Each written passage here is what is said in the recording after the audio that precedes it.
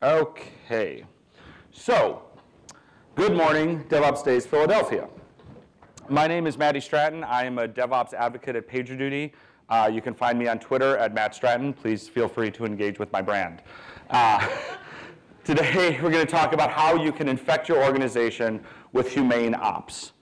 Now, first, just a little bit of background about me. I'm not a big fan of resume slides, but when talking about something like this, there's some relevant experience that I've had. There's some things that I do.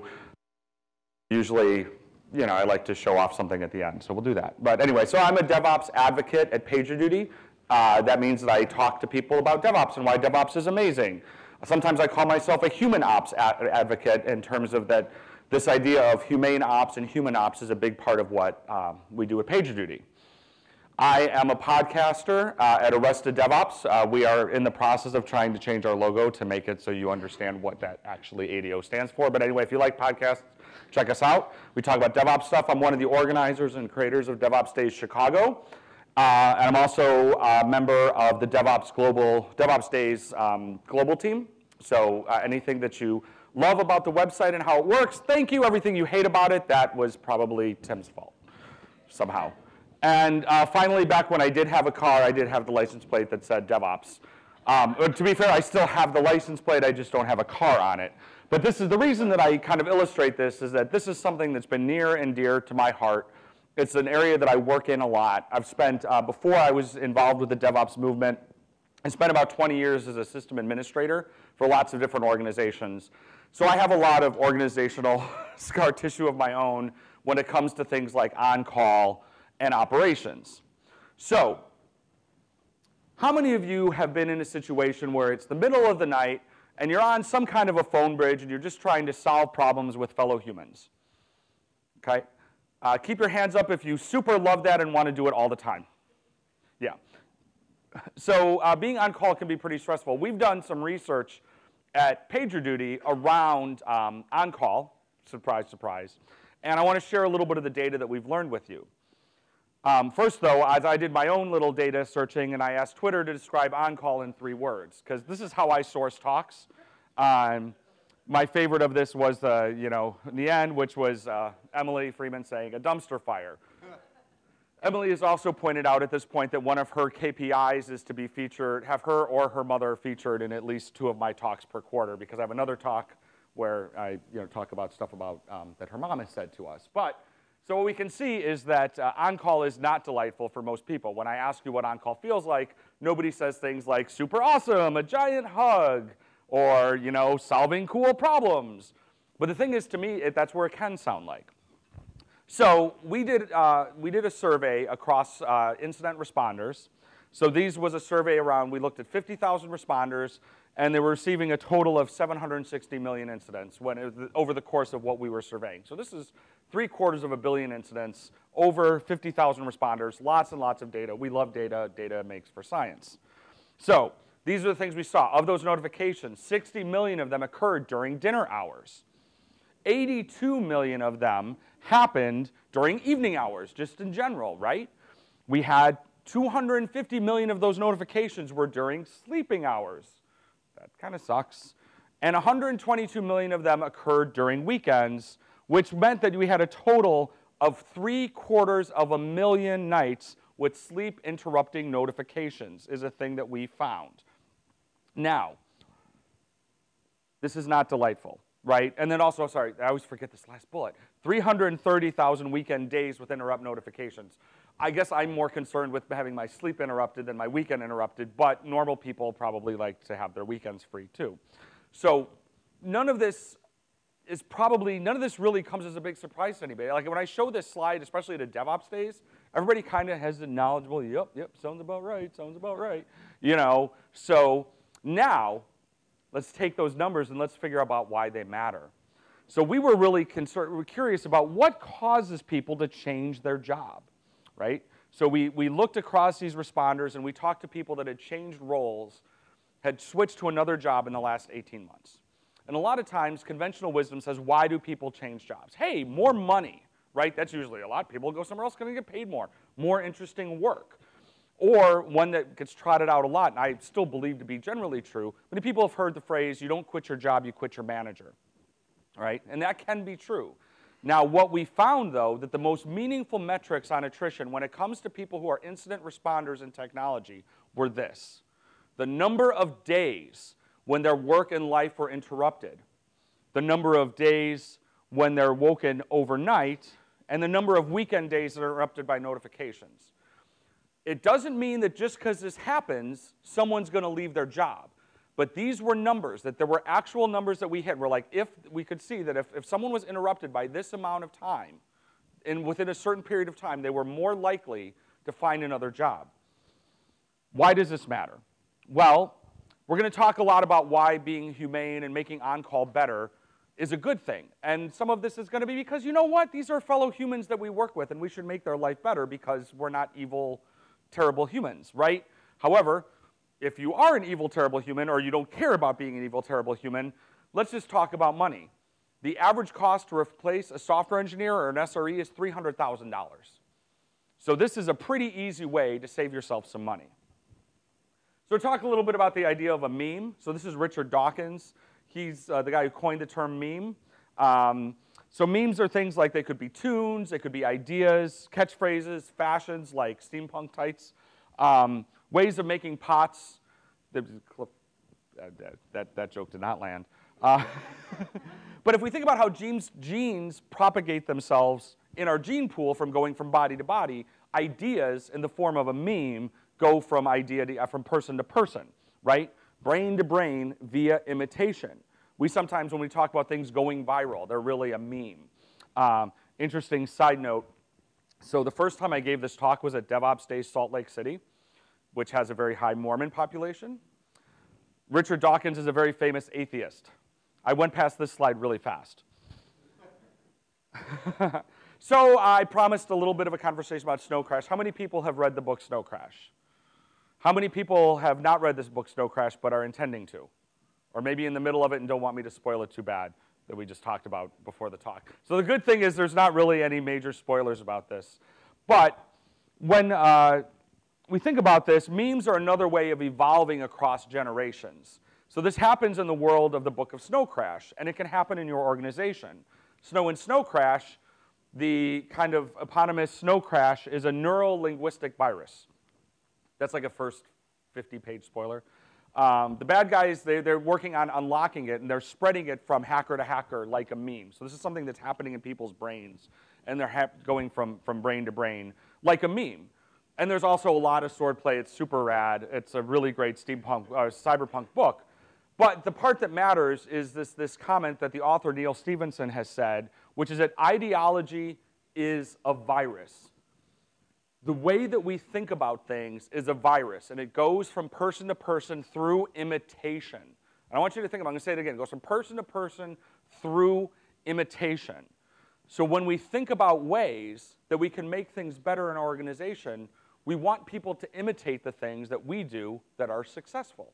Because you know what? They're going to, because people like to be successful. So I'm going to talk about this from a couple different perspectives, right? Because different people have different roles in organizations. A lot of time when I'll talk about organizational change, people will say, well, you know what? I'm not the supreme leader. I'm not the CTO. I'm not the CIO. I'm just an individual contributor. How can I affect change? Or I'm a middle manager. I lead a team, but I don't lead the whole organization. Or they may even say, I am the CTO. How can I make change? So I'm going to talk about it from different perspectives. But to be honest, we're going to spend most of the time in the non-supreme leader stage because I don't think this is a room full of CIOs because you're all way, way, way too good looking.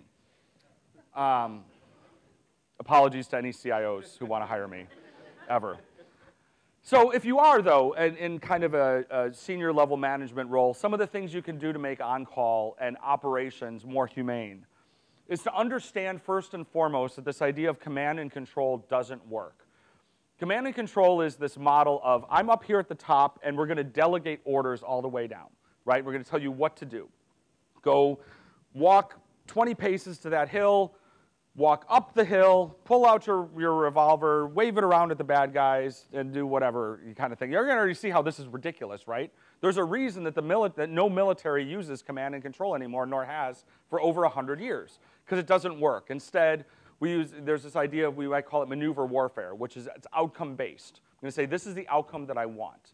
right? And that's hopefully one of the last military metaphors that I'll use. We use a lot of them here in IT, and we're going to try to avoid them because, again, command and control doesn't work. This is a big one. Use measurement for good, not for evil.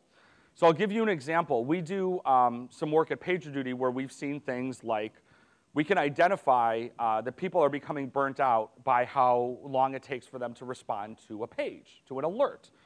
So when you're starting to get burnt out, your phone goes off, do-do-do-do-do, and you sit there, and if you're burnt out, are you jumping right on that call, or are you procrastinating? These are all indicators, right? Well, that same indicator could be used. I can either look at that and I can say, wow, okay, hey, Ren, it looks like you're responding to pages more slowly. How you doing? Are you getting burned out? Or I could sit there and I could say, hey, Tim, you're responding to pages more slowly. I'm putting you on a performance plan, right? So think about how this measurement can be used to help accelerate your business and help take care of your people. Another thing is remember that people will work to the metrics you give them. And we're going to talk a little bit later about this idea of understanding severity of incidents. But one of the things that happens during a call, how many people have been on an incident call before where most of the time is arguing about whether or not it's a SEV1 or a SEV2, right? I call that a metric that is called mean time to innocence, right? We are trying to figure out how quickly we can point out that we didn't screw up. And the reason that that happens is because we are an organization that is being measured by how many SEV1s we have this month, right? So if I'm saying, I know we're doing a good job because we don't have a lot of SEV1s, then people's main goal in life is proving that that wasn't a SEV1, it was a SEV2, it's cool, it's fine, who cares? The site's down, right? And then finally, avoid this idea of executive swoop during incidents, which looks a little something like this, right? So kind of when you're on a call, an executive gets on and says things like, hey, have you tried doing this? Why aren't you doing this? I want this fixed in the next 10 minutes. Go! Right? So these are all ways you can stay out of the way if you're an executive type person. But now we might be getting more to some more relevant roles. So more kind of middle management, if you will, team leads, team managers. What are some of the things you can do in that case? So one is to encourage safe post-incident review spaces. We need to have this ability that after something goes pear-shaped, that we're going to look at it and we're going to understand what happened. But those spaces have to be safe. And they have to be safe in terms of that they're a culture of learning. We need to feel like we can volunteer whatever information we have because it's not going to be turned around and used to screw us over later, right? So we talk about blameless post-mortems, things like that. Those are all very, very important. And then driving for a culture of learning, I'm going to talk about things you can do for a culture of learning in a few slides. But this is really, really important to have this idea, right? So it's, if people are up, and the other thing finally is to take care of your people, right? So if people are up in the middle of the night, give them some comp time to recover. But remember, it's got to be within the next like 24 hours or maybe 48 hours at the most. And the reason is this comp time is not a reward, right? This is you were up all night, go get some sleep, right? So you can come back and do your job. And maybe it's, okay, maybe because of timing, you're going to get it in the afternoon or whatever. Or maybe it has to be a day later because there's some meeting or something. I don't know. The problem that happens a lot of times when we do this comp time that gets added up, so if we say, okay, Jason, since you were up all night, we're going to let you take an extra vacation day this year. Two bad things happen. One is Jason is certainly not going to use that time to recover, right? He's going to use it to have some extra vacation, if he's lucky enough to even take vacation at all, right? Second of all, the message that's going there is you are getting a reward for being a hero. Good job at being up in the middle of the night. Here is your medal. And we want to not, this is not something we want to reward. We want to avoid, right? We want to say we're going to take care of you if you had to do something that sucked, but we're not going to give you a prize. And then, so we're going to talk about a culture of learning. What are the things that matter when it comes to this? So what we want to think about is in a generative, performance-oriented organization, failure leads to inquiry. If we don't treat every outage or alert as something to learn from or something to improve, we run the risk of something called normalization of deviance, which means we start to accept alerts and degradations as acceptable. And talk about that. But you don't have to take my word for it about generative performance-oriented organizations. A fellow named Ron Westrom has done an awful lot of data science about this. So has Dr. Nicole Forsgren. So you can ask them. And don't worry, I'm going to give you a link at the end that you can find all the links I'm going to refer to, but there's a lot of background information from the Western model. But failure leads to inquiry. John Cowie, who is currently a chef, but at the time I talked to him, he was working at Etsy. He was on my podcast, and he had a really great, one of my favorite little sayings. He said, it's amazing what you can accomplish when the only thing that happens when you make a mistake is you learn new things. Those are powerful words. They're hard to do in an organization. Don't get me wrong. I know it's really easy for me to stand up here on stage and say, let's just learn from everything. But we're here to have a culture of learning. I like to say use the Force even if you aren't a Jedi. So our boy Finn here is not a Jedi, but he can still wield a lightsaber, mostly. So just because something is outside of your job description doesn't mean you need to avoid trying to make it better. And this is when we talk about the individual contributors. This is when it's the things that those of us that are doing the real work, that aren't the bosses, that aren't the big bosses, even though our remit is not to go transform the organization into a performative, generative, amazing thing, it's to go write some code, we can still do things to be transformative. So we're going to talk about a few of what those are. So one is review all the things. The reference of this picture here, because it doesn't always come up, but I really like it, is this was an Empire Strikes Back when they couldn't find the Millennium Falcon because it was hiding right behind them. So always be looking, right? So Andy Fleener, who's a platform operations manager at Sports Engine, has said, we review every alert from the last 24 hours or over the weekend to avoid any broken windows. We need to know everything that's happening. So we talk about these, we sometimes call them operational reviews. They're totally a thing. I'm not going to go into the great detail about them. If you want to learn more about them, if you go to reviews.pagerduty.com, we've open sourced some documentation on how to do operational reviews. There's business-related ones, there's service-related ones, but there's some specific ones related to on-call that we have at reviews.pagerduty.com. So talk some more about normalization of deviance, right? So this is this gradual process through which things that are unacceptable become acceptable. As this deviant behavior is repeated without catastrophic outcome, it becomes a social norm for the organization. How many people have been in that scenario where like, well, that test is always red, that's the thing that happens, whatever, we move on. I had a fun experience in one place I was at where we had a web service that threw 14,000 alerts a second that were false positives. There was nothing wrong with it. Well, we just sort of started ignoring it. Guess what would happen if anything ever really went wrong with that web service? We don't know. So this is called normalization of deviance. This happens in our IT organizations. It can happen in our larger organizations. It can happen within our cultures. It's happened to NASA. Don't feel bad. It happened to them twice. And there's some background about that. The space shuttle disasters were from normalization of deviance, from things that were like, okay, well, this always looks like this. We'll just let it go. And by no means am I trivializing what happened. Nobody sat there and just said, oh, whatever, I don't care. But normalization of deviance means that these things that look like no big deal because we're used to them. And again, in this case, we start to accept alerts or service degradation as acceptable. And this is a link to the article about the NASA experiences with normalization of deviance. Always question your metrics. We do a lot of, how many people, have we talked about CAMs yet, or COMs? I think we're just DevOps Days. Anybody even brought it up yet? Wow. But what does the M stand for in COMs, or CAMs? Who remembers? Measurement. So good, let's measure all the things. Why? Why are we measuring the things that we're measuring, right? We want to make sure we're setting the proper expectations. We don't want to say we need 5 nines of reliability because 5 is a bigger number than 4. Why do you need 5? How is it tied to your business metrics and your business outcomes? And likewise, your speed metrics should not be faster than last month, right? I worked for, that's actually a real metric I had to deliver once, where I would put together page load times once a month that would go to the CTO to go to the board. And then after doing that for a few months, I said to my boss, I'm like, what are we trying to hit? And she said, not slower than last month. How do you work towards that? And then also make sure that you don't confuse correlation and causation. So just because your page loads slower means you get fewer leads doesn't mean making it go faster will mean more leads. So let's make sure we're always questioning these metrics. Why are we using them?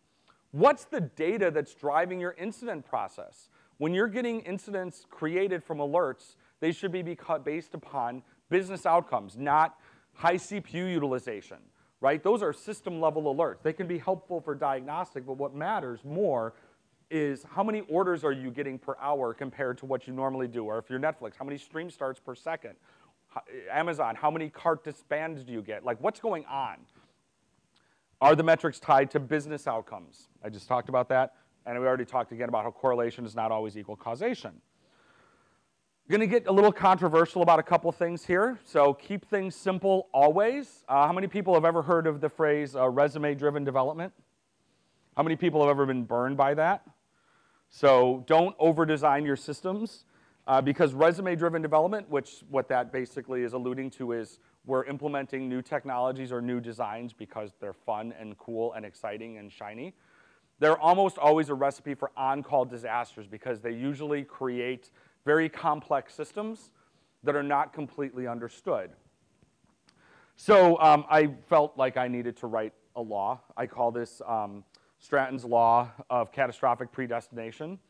And what this means is the very heart of every complex, resilient system is the hubris that someone thought they could think of everything that could possibly go wrong. Fate and the internet are laughing at you.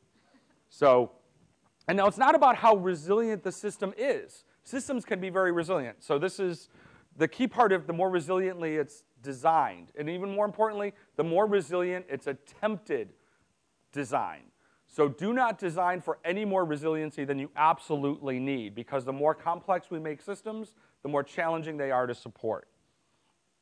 And I'm sorry, but you're going to have to talk to people, right? We're going to have to talk to humans, right?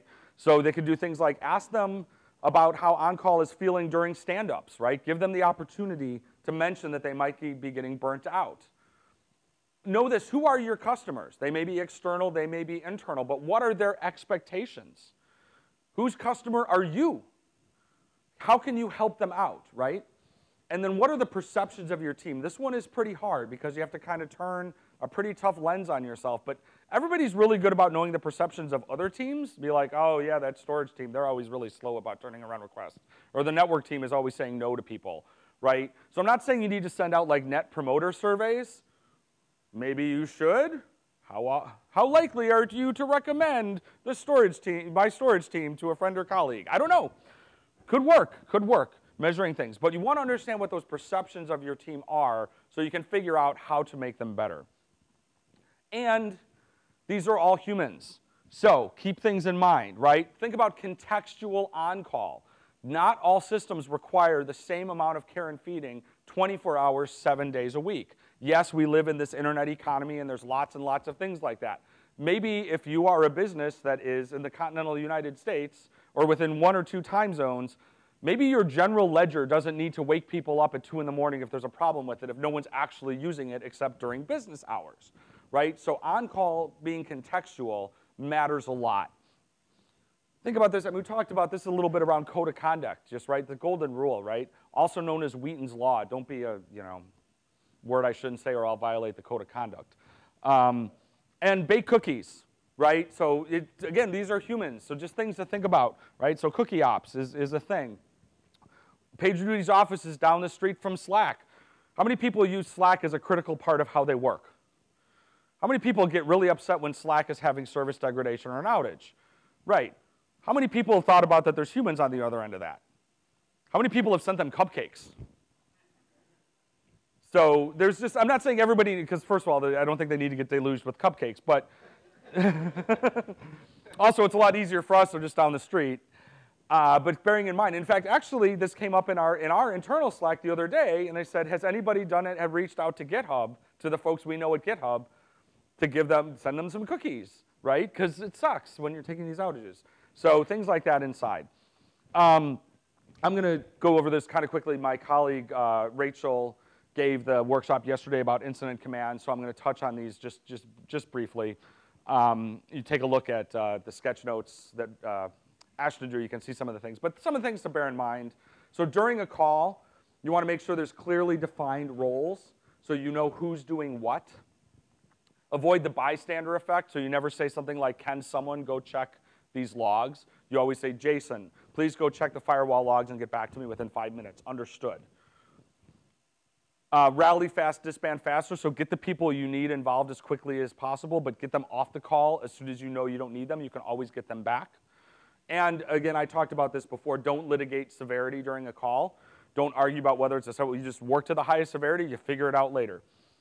And have a clear mechanism for making decisions. So sharing all your tests. This is a very DevOpsy thing when we think about Dev and Ops and a big wall of confusion and all this stuff, right? So we do lots of testing on either side of the wall of confusion, but we don't usually share them. And what does that mean? So tests are for software engineers and site reliability engineers both. They're for Dev and Ops both. They're certainly not just for testers. They're definitely for testers, but they're for the rest of us too. So all functional tests used in pre-production should have a corresponding monitor in production. If you care enough to test it before you release it, then you must care about to make sure that it's still working, right? Monitoring is nothing but testing with a time dimension. Similarly, if you're monitoring it for in production, why aren't you testing it in your pre-production pipeline? Because one of the worst places to find out that shit's broken is production, right? You're still going to find stuff there, but this is a really good chance to, if you cared enough to create a monitor, then you care enough to write a test. And hey, look at that. Monitoring is testing with a time dimension. So there should be full parity between pre-production and production. This is, if you take nothing else away from this talk, in every sprint or work item or whatever you do one nice thing for your on-call responders. Help your responders in each and every sprint or week or however you divide things up. You don't get out of this by saying you don't do sprints. Everyone's going to do this, right? So in every sprint or work unit, add value to your responders. Even if there's not a JIRA ticket for it, even if it's not in the backlog and your product owner said it was okay, do it anyway. Be a rebel. I give you permission. Send your Scrum Masters after me. You can find me. I'm at Matt Stratton on Twitter. I will take them on. Come at me. Here's some examples. Better context in logging. Guess what? A stack trace is not enough. Stack trace is helpful, but it doesn't give me any context about what's going on. Remove some technical debt. Sorry, not sorry. You have some. You can always chip away at technical debt. And that's exactly what you do with technical debt, is you chip away at it. You don't have the technical debt project. Just like when you're removing debt in your personal life, you don't sit there and say, I'm going to stop worrying about all my other bills for the next 3 months and just pay off my other debt. You chip away at it, right? Add some useful tests. Jez Humble has a great anecdotal story about an organization he was working with which said, well, in every sprint, we're going to add one more test. They ended up with a lot of tests that were assert equals true. They wrote a lot of tests. They didn't test a lot of stuff. And remove something unused. Charity Majors has a great saying, which is the best diff is a red diff. So if something is not being used, delete it. Get rid of that code. A couple other things. If you use feature flags, add a description to the configuration. I know that's not always possible. Your configuration might be JSON. Sorry. If you use runbooks, make sure they're up to date with every single time you cut software. If you cannot do this, and it's hard, consider abandoning the runbook altogether. An out-of-date runbook is considered harmful. Come at me. And then simplify, right? Again, everywhere you can to make your systems more simple. They will make themselves complex for you. They don't need your help. So, I would love to hear your on-call stories. You can find me on Twitter at Matt Stratton. I'm on the LinkedIns occasionally. Arrested DevOps is my podcast. I'll be around for pretty much all of the day in the open spaces in the hallway track. I love to hear great on-call stories. Please share them with me. You can find this talk and others at mattstratton.com/speaking. You can also take a picture of this QR code and it should take you there. Does anybody do that? This is a test. Not a test if you're doing it right or not. This is a test to see if it gets used. Because I was like, that's kind of a thing. Okay. And these are some of the links. You don't need to capture these as long as you remember to go to the link that I just told you. I have all of these links, but some of them are this webinar we did about which has all the data. I bought a blog, geez, hello, I'm your first speaker of the day. I wrote a blog post about making on-call better for the people called Page It Forward. That normalization of deviance article about NASA, linked to some information about snow crash. We did a great episode of Arrested DevOps around disasters. And then we have also open sourced our incident response process at PagerDuty. It does not require the use of PagerDuty. It's just how we do things at PagerDuty to run a very highly available, highly critical system, and that's at response.pagerduty.com. Thank you very much.